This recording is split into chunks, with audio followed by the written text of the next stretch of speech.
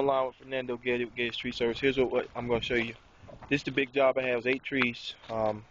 One large one, or 2, 3, 4 large trees and 4 small trees. That's how we did it.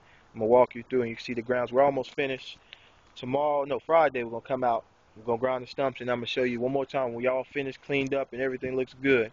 Show you what it looks like, but just walk with me. I'm going to show you. Okay. Here was the biggest tree. This is a double tree. It's hanging over the house and the power lines right there, but we took him out.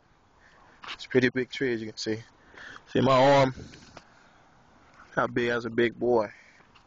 We had this tree. It was good. We took it out. It was dying from the inside out. So sometimes this is what you can't see when you have trees that's in your yard. If there's a lot of trees around, like in this case, there's a lot of trees. Nice neighborhood, a lot of trees, old trees, mature ones. And you have this to happen. They'll die from the inside out. Okay, coming around here. We had a little small tree we took out right here. We're standing behind these 2 tulip trees, I like to call. Around here we had these. This is dead, as you can see too. Coming back around. Took out one over here. Neighboring in the neighbor's yard. You see it was close to his house. We didn't want to fall on his house. Pretty landscape. Coming back around.